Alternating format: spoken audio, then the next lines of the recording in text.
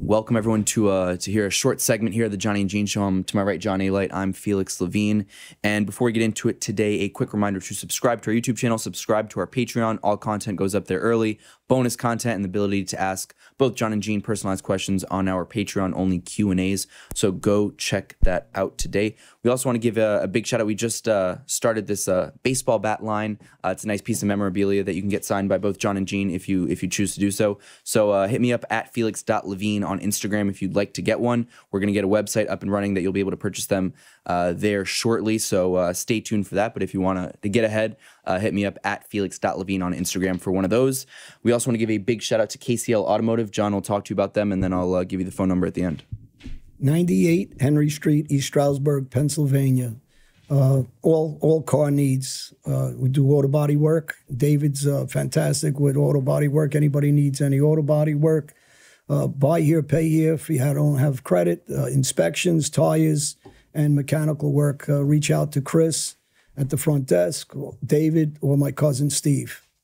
And the phone number to KCL Automotive is 570-534-8497. So go check them out. We also want to give a massive shout out to Dr. Kramer at CannabisExamNY.com. Medical marijuana is legal in the state of New York, which means you can now go to www.CannabisExamNY.com today to start the process on getting your New York medical marijuana card. Some of the many qualifying conditions one could have in order to be eligible to obtain their medical marijuana license in the state of New York includes conditions like chronic pain, arthritis, ALS, a whole host of other things. So go to CannabisExamNY.com today to get your New York medical marijuana card and schedule your exam with a New York licensed physician. You get an 100% refund if you don't qualify, so we'll put the link in the description of this video, so go check that out today. And John, well, does Dr. Kramer have like a special like McDonald's or something? After you smoke, you go get to eat a Big Mac for like 99 cents or something? I don't know. We'll have to. I got to ask my kids because I know they smoke and they're a customer of Dr. Kramer's, so I got to ask them what they got going on.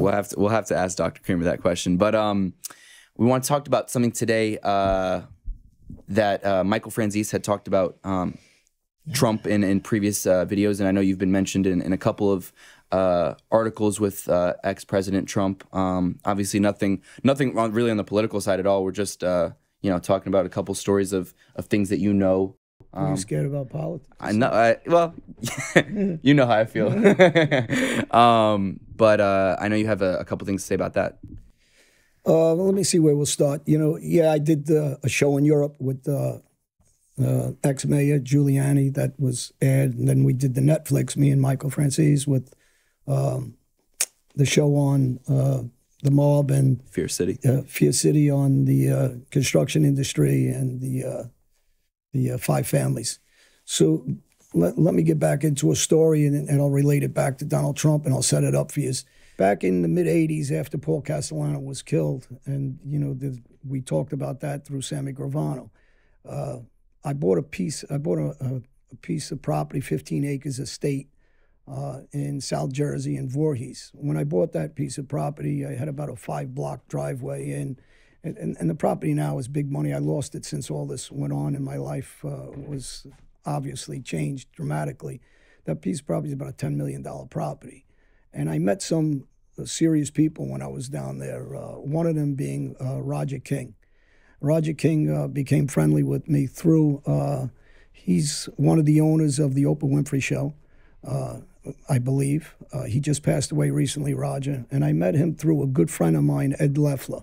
Ed Leffler was a Jewish guy, owned 3 nursing homes, big gambler. He'd fly around with me in the private jets. He'd pick me up, and even when I was in prison, he'd come flying in to see me in private jets. So, most of the guards in prison thought he was a boss. He was a gangster. He dressed well. He was a great guy, Eddie. And he had houses in Syracuse, so I'd fly up to Syracuse, and he'd send me up, and they had the Boxing Hall of Fame things there, and we spent a lot of time together. And he was a major player. He played $250,000 a hand in blackjack.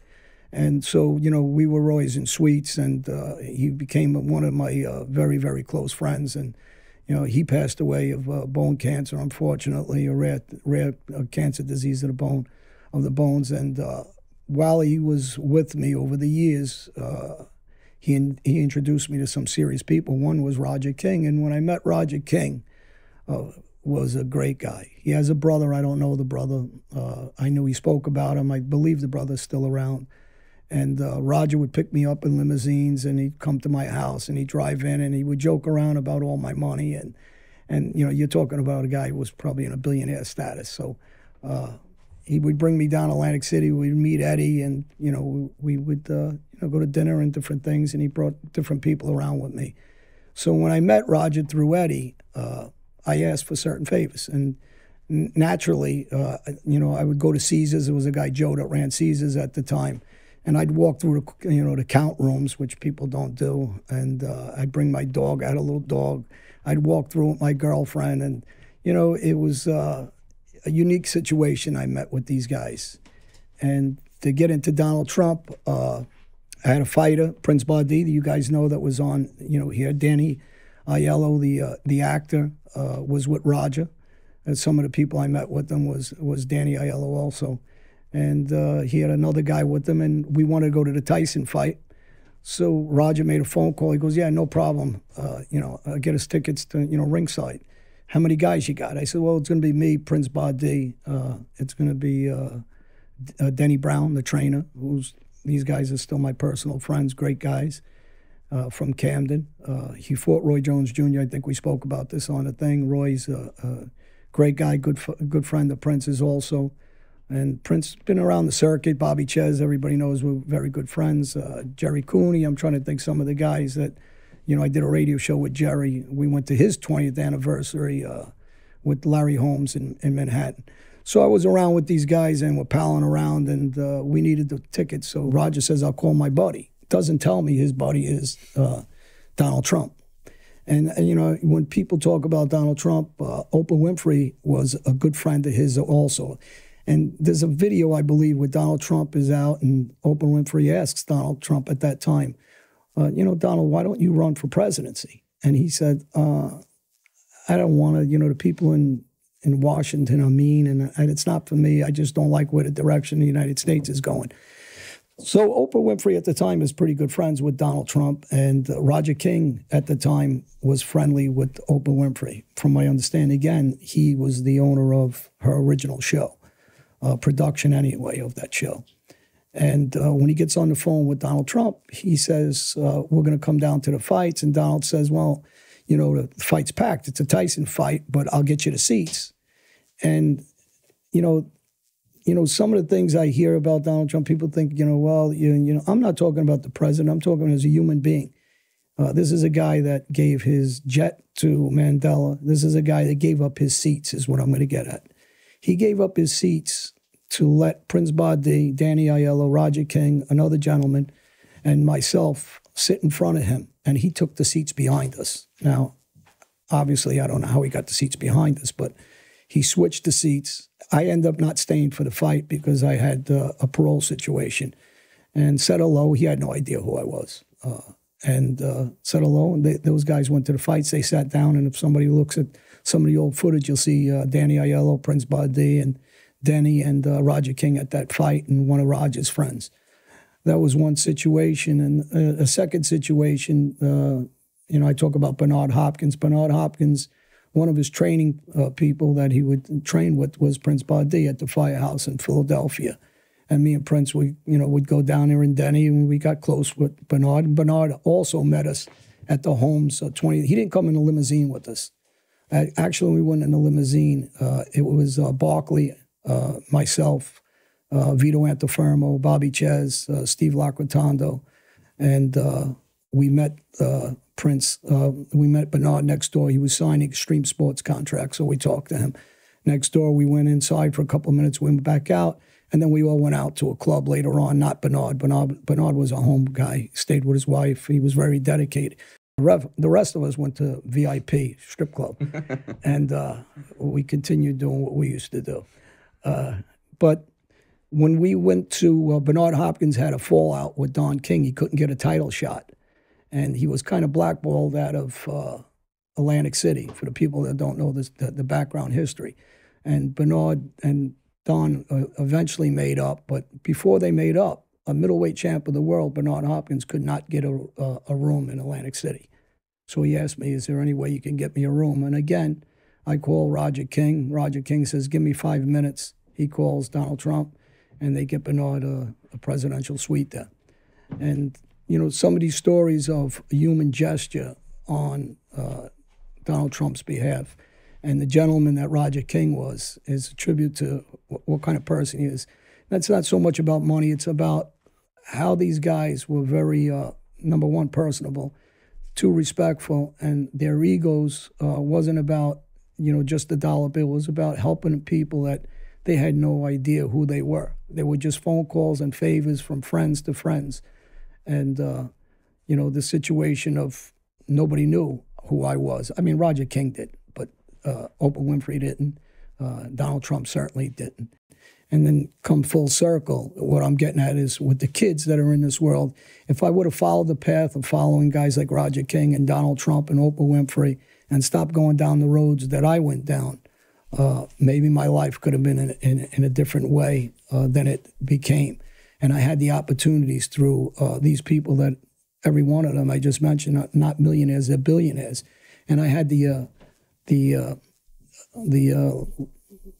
luck, the luxury, the friendship with Roger King, where I sat down also with Rooney, the owner of the Pittsburgh Steelers, in Fort Lauderdale with a woman friend of mine that also put shows in Atlantic City and in Las Vegas. And I met different people like Joe Frazier. So I had those opportunities where I sat with, and I'm naming billionaire after billionaire, but there were such good people that they extended their hand to offer to offer me opportunities that I didn't really take, and I shouldn't. And again, Rooney had no idea who I was.